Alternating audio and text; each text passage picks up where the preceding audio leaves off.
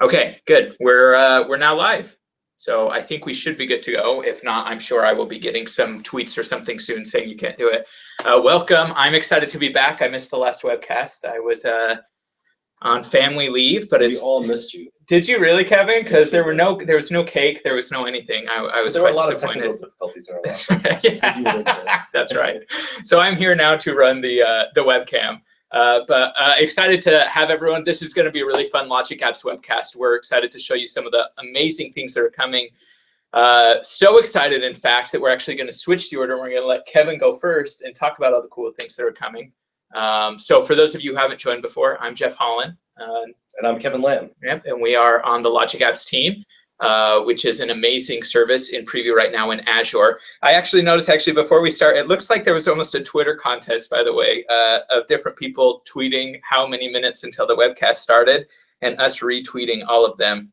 Oh, good. And Glenn, we are apparently live because Glenn is interacting with us over Twitter. So thank you, everyone, for joining. So let's go ahead and get started. Let's have Kevin start with going over some of the coming features. So I'm going to switch this so that you can all see that screen. Oh, I hate it when it doesn't just show up by default. Okay, here we go. Let's switch to that. And Kevin, I'm just going to let you run with it, and then we're going to show you some demos from there. Awesome. And so actually, as usual, we do our... While you're talking, I want to make sure that it does like 3 pop-ups to make sure that I'm sure I want to share. I just want to let it know I'm sure I want to share. Excellent. Okay. So as we do with every webcast, we let you know what's new and then what's coming up. So the first thing about what's new, let's go that. Yep. So first, webhooks. Yay! We finally have webhooks. So you can actually start using webhooks in Logic Apps. There are a couple of nice features that come along with webhooks. First is that you get static endpoints that are independent of subscription ID and resource group name.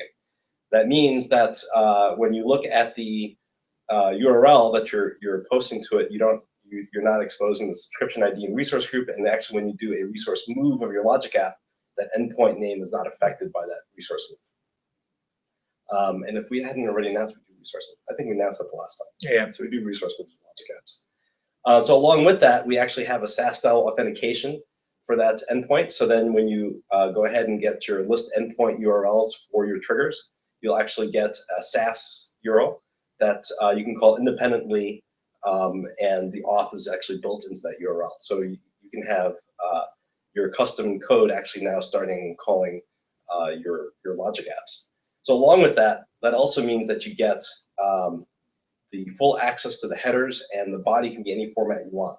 So before we had to prescribe the shape of the body that was going in, and you didn't get access to those headers. Now you just get the raw HTTP request, and you get to go and party on all those details. It's really cool. I was actually playing with it yesterday because there's a lot of services like GitHub or SendGrid or tons that let you subscribe to different events and set up a webhook. And before it was wonky because you'd either have to use a listener or you'd have to let someone give you the off stuff. But now you just grab this link, you copy paste it in, and you can have Logic Apps trigger when a GitHub commit happens or when a SendGrid event happens and all these things, even if there's not necessarily a connector, right? Because you can use these webhooks that's becoming kind of standard. And that's highlighted by the second one, which is the actual HTTP webhook trigger. So you can specify as a trigger an HTTP webhook where you can go ahead and just subscribe to something like GitHub and start getting events from GitHub. So that's great. Now we actually can do real webhook work in our Logic apps. And finally, synchronous response. So if you have a manual trigger, or if you want to respond to an actual HTTP webhook trigger, you can send a response back from your Logic app. So then you essentially have now request response being able to be done inside Logic apps. Yeah. So if I'm understanding this right, Kevin, and so this would be able to be a much more robust and a replacement to the current model where you have to set up an HTTP listener app, manage it, hope that it doesn't have any issues, and do all those things. Now the engine itself supports this natively, where you can do HTTP request response out of the box in a robust, scalable way. Exactly right. So you don't have to deploy the HTTP listener anymore. You use that. You add a manual trigger to your workflow definition, and you put a response. You can do a synchronous response on that request, and it's all handled by the engine instead of these external connectors. Very cool. And also, I should mention too, by the way, let me make sure that this is actually still valid. But if you have questions throughout this webcast, we do have the questions and answer feature turned on. Yes, with Google Hangout. And so if you go ahead and follow the link to the Google Hangout at any point during this, feel free to ask questions, and we'll take some time at the end to answer those. Awesome. So let's see what's next. Let's do it. Next, new metrics for Logic App. So one of the things that some customers were running into was that their Logic apps, depending on the plan you're using, could be throttled if you start going over some limits that we've indicated in the business plan that you have for that Logic app. So now that you can actually see inside of your metrics to see if your Logic app has been throttled, so you know why certain behaviors have been happening if it's going slower than you expected. You can look at those events and then bump up your plan if needed, or stop pushing so much work at that point. Okay. So what's coming up next? Very exciting. More on webhooks. So the first thing that we have on webhooks that's still coming next is schema validation on manual triggers. So now when you in the future when you add that manual trigger to the Logic app, we'll give you means by which you can describe the schema, and we'll validate those incoming requests based on that schema that you described in that manual trigger. Webhook action. So now you can take, we described the HP webhook trigger. In the middle of your workflow, you can actually have a webhook action that you can go out and then have that workflow wait for that responses to come back from the webhook that you're subscribed to. And then finally, so we have these capabilities in the language. We will be exposing them in the designer as well, so that you can have first class interaction with the designer doing webhook stuff. Alerts. We promised that the last time. It's still coming. There's just some back end work that we still need to do, but alerts is on our short backlog. And improvements to Logic Apps Designer. So one of the big things that we're imminently going to release in the coming weeks is the new Logic Apps Designer that is going to be a great experience. And along with that, one of the things that's going to one of the improvements we have is managed APIs.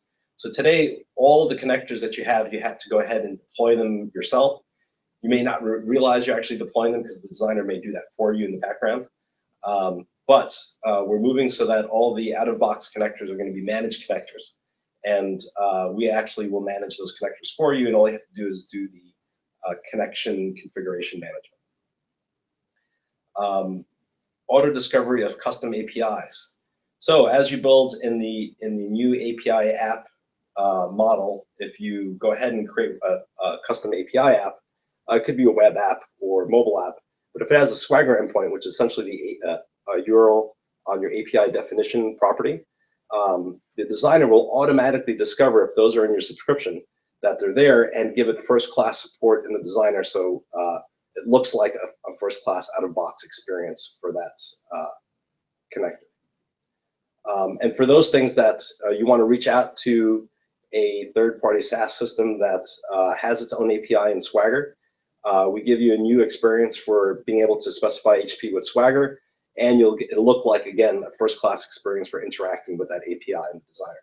Yeah, I really like this HTTP plus Swagger one. It's something we're not going to show you in the demo today. I wanted to, but I decided there were too many other things I wanted to show. But it's awesome to think, instead of having to create a connector or figure out the right HTTP calls, if you just have a Swagger doc that you can reference that explains it, you paste that into the HTTP action, and it says, oh, hey, I know exactly what the capabilities of this API are.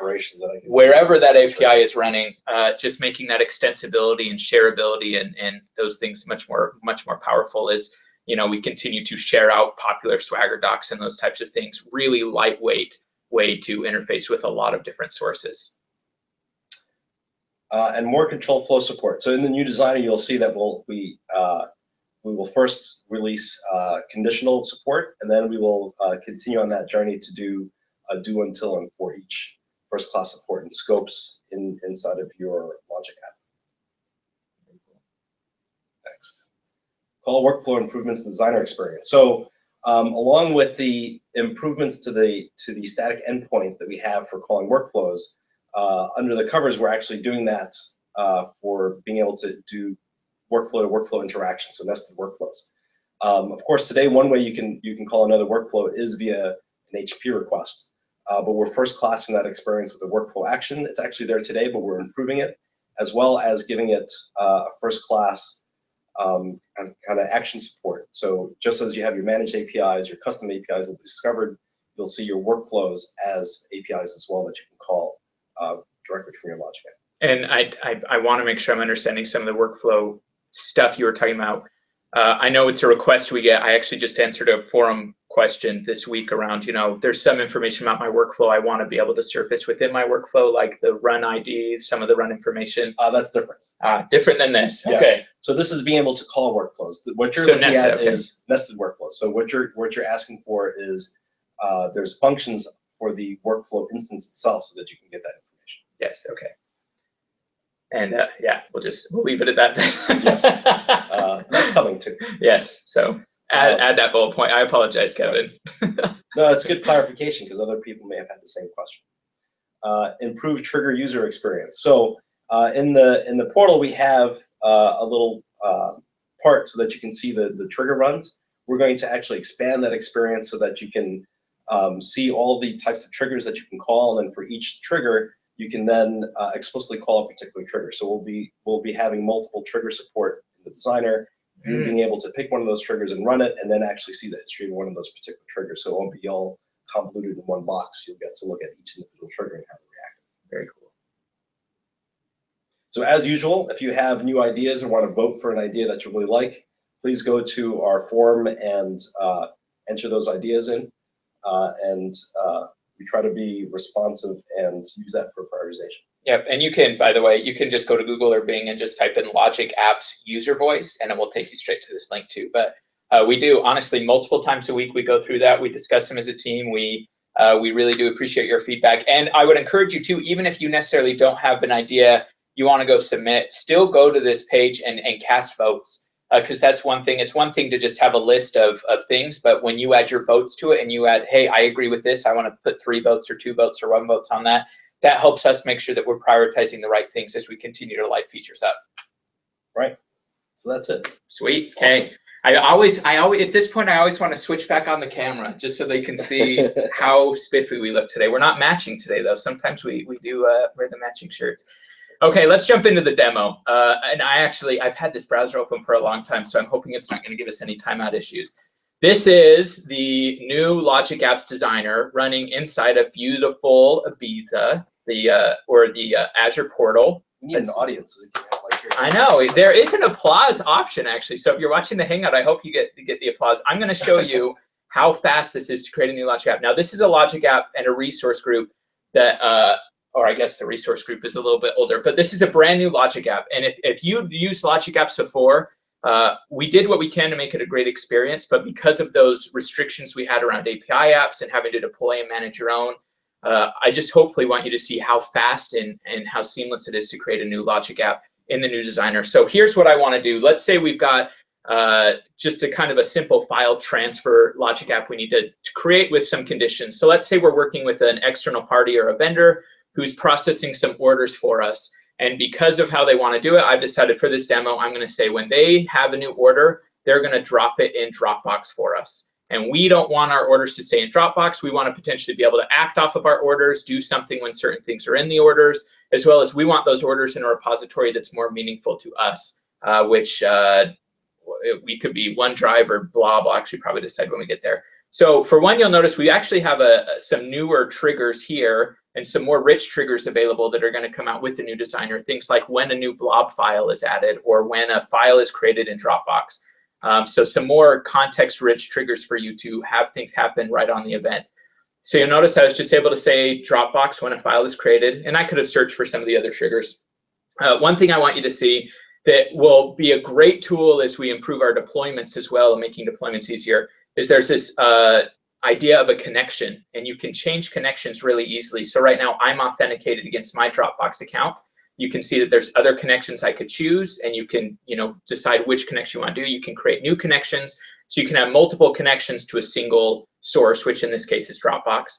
We're also really improving the selection process, whereas before If you want to do something like Dropbox, you had to go in there and kind of figure out what's my file path. Well, now we're kind of allowing the browse opportunity right inside the designer. So I can see right here, this is just a blank Dropbox, so I don't have subfolders. But I could click this arrow if I had subfolders and see what subfolders I had, get straight to where I want to go without having to do any of that, and it just does it for me. So there's our first step. When something is added into this Dropbox directory, I want to do something. Something else we've worked really hard to improve is conditions. Conditions right now, when you're using them, are powerful, but you have to write the syntax and figure out everything yourself. While that's still an option and you continue to do that, we also want to make it a nicer experience. So I want a condition right now, which is if any of my orders contain the word in the order somewhere urgent, I want to do something. So I want to know if anything in the file content, and again, you'll notice this new designer experience, instead of me having to say @actions.outputs.file content, right here I can easily see, hey, look, I've got file content, file path, file name. In this case, I care about file content. And it's doing all the rest of the magic for you. And we can still switch to code view, and you can see the code view is doing all that too. And I want to know if the file content contains the value urgent. So this is an urgent order, we will say. And if the answer is yes, if it contains an urgent order, I actually want to send myself an email with some information about the order so I can act on it. So you'll notice we have some new options here. I'm going to go ahead and send an email with Outlook. And you'll notice I have that connection again. That was snappy. Wasn't it though? Like, see how fast I'm doing this? Like, honestly, if this is a blank Logic app, like a new resource, I'm not spinning up anything and this is all going. So let's say you have an urgent order and I want to include the file name in there. So I can just do that. That's going to be the subject. What, string interpolation? Boom, done. But this is good. See, here's my applause. This is all we need. Will you come to all my demos, Kevin? And let's say the urgent order is, let's do the file content, and let's go ahead and send the email to myself. And that is my email. You are all more than welcome to send me questions, feedback, or anything around Logic Apps. That is my real email. And then let's add an action, and this is actually going to bridge or merge this fork. So if there was something I want to do if it wasn't urgent, in this case for all files, let's actually just create a file in Blob, right? Let's say I actually want to store all my stuff in Blob. So I'm going to go ahead and create a Blob, and I've got a file in here called demo, and I just want the file name to be the file name and the file content to be the file content. So you can see now here's the full flow, and I can collapse these if I want to make this a little bit easier to see. What collapsible cards? Boom. So my simple Logic app is now, when a file is created, I've got that condition if it's urgent. If yes, send an email, and regardless for anything, just create the file, right? And I actually am going to switch over to code view so you can see this code view that you might have been familiar. There are some schema changes that you might notice as I go through this. I actually wasn't planning on doing this, but you see that it's created all those things around conditions and actions. Here's the condition to merge it back together. Here's my trigger. All those things were created for me. So I can go ahead and save this Logic app, and it did save. Yeah. Oh, that's right. It's much cleaner too. You notice the connections are much more easier to understand, and therefore also much easier to deploy. Yep. All this cool stuff. That's the whole Logic app definition. I mean, it's still JSON-y. You've got to kind of get used to it, which if you want to, you can. It's honestly much simpler though. So there's my app. So let's go ahead and do this now. Blob. Oh, I've got an order here, which I hope you can see this. This is urgent. That is the order. Okay. I'm just going to drop this into my Dropbox, and it's going to pick that up, and it will send me an email and add that to Blob. I've learned from sad experience though, that I should never actually open up my Outlook and show my inbox because I don't know exactly what's there. So I will go ahead and open up Outlook on my phone and tell you, I guess I could switch back to the camera now while I do that, so I can show you on my phone that I just got an email. Here, let me stop the screen sharing. You could have shown the run. Oh, yeah. Yeah. And you could have seen the run. Here is, I'll show you. I got a wonderful email that says the subject is order received, order a.txt, and it says receive this order, this is urgent. Okay. So that quickly I was able to create a Logic app, run an Logic app. Kevin was right. I could have gone and shown you the debug steps, which are similar to the current designer today. That is the new designer. That was all in the Azure portal. It's all there doing some really powerful things. As Kevin mentioned, we are working very hard to validate end-to-end scenarios, do everything we can to get this out into your hands as soon as possible. It is coming in the coming weeks. If we're at the point where we can do demos like that, where We didn't have to do smoke and mirrors. That was running live in Azure. It's close. So we're really excited to share that with you when it comes. As we roll out this new architecture with the API apps changes, when you start using the new designer, there will be features that we continue to roll up and pop up and light up over the coming weeks and months. So continue the feedback open with us, and we're going to make sure that we do everything we can to let you experience some of the amazing things that this new Logic App Designer lets you do. Because we really are focused super strong on, we want to make these really easy to manage. We want to make these really easy to deploy. We want to make these really easy to build. And no longer when you need to move orders from one spot to another and map different values, do you need to go take 8 hours of training on a product. We want anyone to be able to integrate in their business scenarios within 5 minutes, right? Like 5 minutes to wow is what we say over here. Okay. On that, being 5 minutes. Yeah, yeah, that's true. That demo wasn't very long, right? And I didn't have to spin anything up. The one thing I will notice, and then we'll go into Q&A, and this is probably a question. It's a question we got an email, which is, if you're using the current designer, so the designer that's not the flashy one that's coming soon, right? And the API apps model changed. They switched how the API apps, they improved it a lot. You no longer need gateways. You no longer need those Zumo tokens, which is great if you had to work with those before. They're now just embedded directly within an Azure web app. But there are some questions where people say, hey, I've created this new web app or this API app, and now when I'm in the Logic Apps Designer, it's not showing up on the right like it used to. We know that. We're working hard that they will show up, right? And you'll be able to use them when we get over to the new designer. For now, there's a blog post that Steven Siciliano on our team, who's been here before, wrote. I did a short URL. I'll actually probably annotate this YouTube page. But if you go to aka.ms/Logic Apps API, one word, Logic Apps API, that will direct you straight to Steven's link where he talks about, hey, you can still access your custom APIs.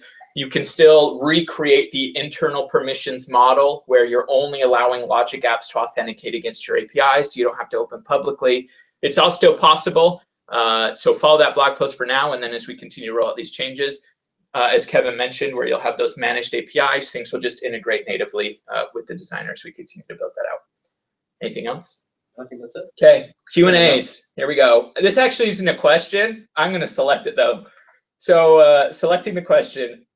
This is awesome, and thank you. That is great to hear. I'm glad. Okay. All right. Can we have more than one action per condition branch? That's what I was telling you to show. Oh, so what was that? Just put a plus underneath the. Oh, right. Yeah. So I could build out like Yes. jink, right, and jink info and do this. Yes, you can. That's true. Yes. So I wanted to show that we can merge them too. But yes, good question. You can have more than one action per condition branch, and just like today as well, you could have conditions where I want these things to go at the same time in code view, right? And you can, the same things you can do today, you can do then. It was much harder to model in the previous. It was in the previous designer with the arrows and everyone's doing it. Okay. About managed APIs, how will all that affect licensing is the next question. There's only licensing issues with some of the on-prem ones. Right. And we're not. That's not part of the managed API set yet. Right. Yes. So good question. We're working with each of these SaaS providers to figure out the right licensing models for the right things. But for now, there's no effect on licensing. Good question. Okay. And then, do we have some guidance about the throttle limits anywhere? I believe in the app platform billing page. That's right. Pricing. Yeah. And when you first go to the app platform billing page, there's like a summary view, and you might not see it there, but there's a link that says like show me full details. That's right. And you'll be able to see like for standard, here's how many calls per day you can get, and for premium, here's how many calls per day you can get. All right. And then let me check Twitter really quick. So that was all the questions on Google Hangout. Let's check Twitter really quick to make sure we didn't miss anything there. And then I did have some in an email. Mind blown, awesome webcast. The hosts are very attractive. That actually, no one tweeted that, but you can if you want to, and I'll probably retweet it. Let's see, I'm not seeing any questions. Where can I post questions? So the person who tweeted where you can post questions, you can tweet your question, and if I see it in the next 30 seconds, I'll answer it, and if not, we're always on Twitter. Actually, one of the questions we got, so someone did email into logicappsio@microsoft.com, and they asked where the best place to contact us is. Any of these places, Twitter, logicappsio@microsoft.com, we monitor daily. Forum-wise, the best forum to go to is the MSDN Logic Apps forum. You can Google or Bing that, and you will see it. We do pay attention to Stack Overflow, but the biggest community between our partners, the engineering team, they're all on this MSDN Logic Apps forum page. I would strongly recommend, as you continue to get questions, that is the best place to post them in a forum place. All right, and let me, and we did get will custom API apps require API management? No, they won't require API management. It's an amazing service. There's amazing things that it can do to give you some free things. In the new designer that we'll be releasing, if you have a custom API, we will automatically discover, if that's in your subscription, we will automatically discover your web app as long as it has that API definition. We'll discover it. It has nothing to do with the API management. Right. Yeah, with the API management offering. Good question. Yeah, there's a parameter in the web app itself, and you can actually see it today, I believe. Yeah. If you go into a web app and you click properties, there's an option under the API section that says API definition. As long as you have that set to where your API definition is, it will just automatically be discovered whether or not it's going through API management, the Azure service, which again is I really, if you're doing APIs at a large scale, I'd recommend that service irregardless, but it is not a requirement. Okay, we got more questions. This is actually the most questions we ever got. Yeah. So people are paying attention. Okay, let's see. I didn't notice a zoom button on the designer. Will that be there? Actually, I didn't show you there might not be a zoom button, but it's actually a more responsive designer. So even just Control+ works to do it. I don't know if the zoom in or out, that's good feedback as you start to use it. But as before where you did like Control+ and you actually zoomed in and I apologize too. Usually I change my resolution for these webcasts because you are watching this on potentially a small YouTube screen. But yes, there is no zoom in out button right now. It is more responsive, just the CSS and everything we've written so that your browser settings around how you zoom it will format it better. But if that's something that you notice that you want, again, let us know, and that's something that we can work on. How easy will it be to inject a new step in the middle of an existing Logic App workflow? Let me actually see, is that? Okay, boom. Yeah, okay, I'm not showing my screen. That would have been a great demo. Oh, dude. So what I did, I forgot I'm not showing my screen, is I dragged my email connector and I put it right underneath my trigger. I just drag and dropped, right? Like that cool technique that we invented back in 1980, whatever. But you can drag and drop, add things wherever, rearrange your order, all without having to touch code view. I wish they would have seen that because Kevin saw it was magical. So great question, is something we wanted to make easier, and you can do that. So let's see, inject a new step. Any ETA on when this goes into preview? Very soon. Coming weeks. We're just doing some validation, like I said, testing out, making sure we get as many bugs out as we can, and then we'll get it into your hands ASAP. So pay attention, and if you want up-to-the-minute updates, best places to go, follow us on Twitter at LogicApps.io. I guarantee you the second that we click deploy live, we will be letting you know as soon as we can. Where would we be able to see the webhook endpoint related configuration in the portal? That's a great question. For the webhooks, that's right. And that actually is a good clarification. So to do a webhook trigger. When we introduce the new trigger blade that I was talking about, we'll actually post the SASS URLs in there so you can actually copy paste those.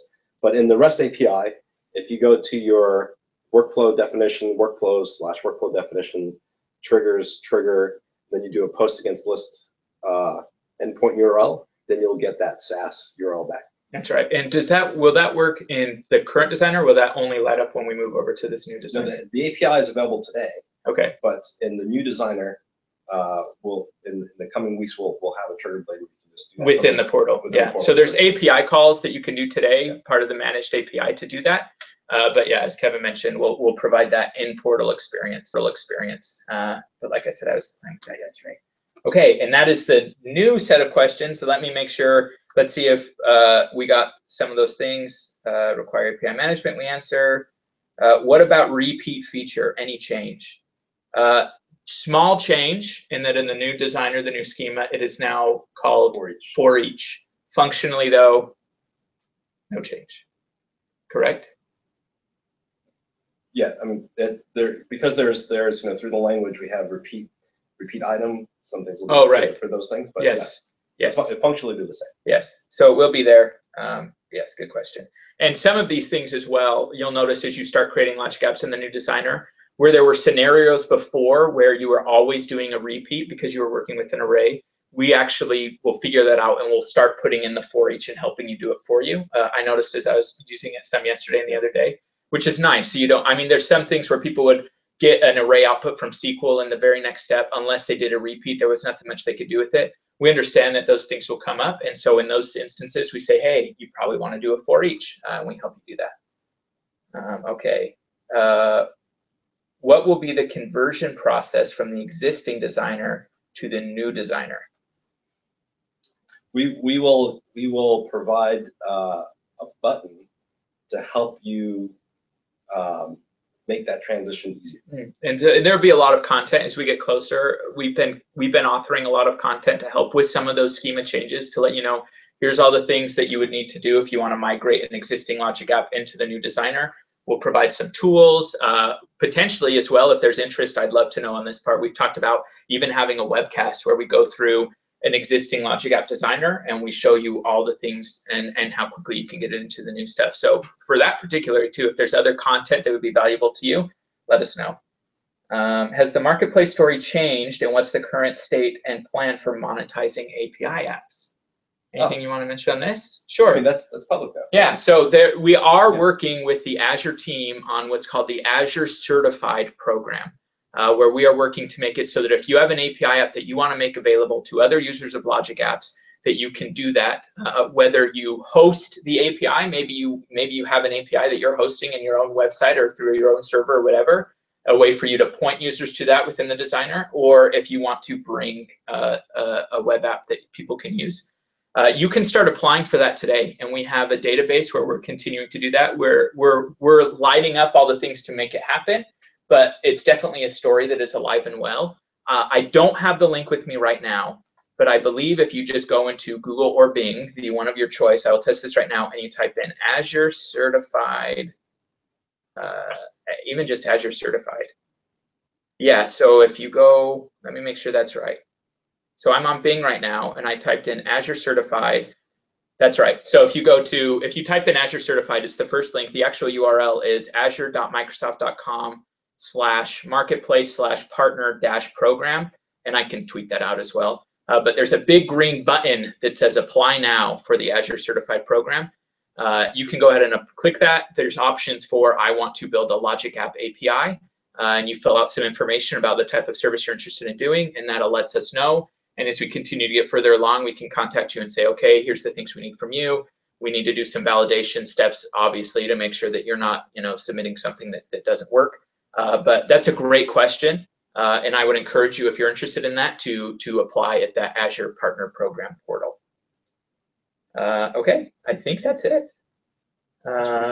Great, that was a really good questions. I'm great to see that we've got interaction and good viewers. And again, thank you very much to the community as well. I was on parental leave through December with my new baby boy, but I was very impressed as I would go onto the forums or onto Twitter and into blogs, seeing people continue to be active, to share how they're using Logic Apps. There's cool stuff being posted all of the time, or how people are using it with IoT, how people are using it with transforms, how people are using it with SOAP.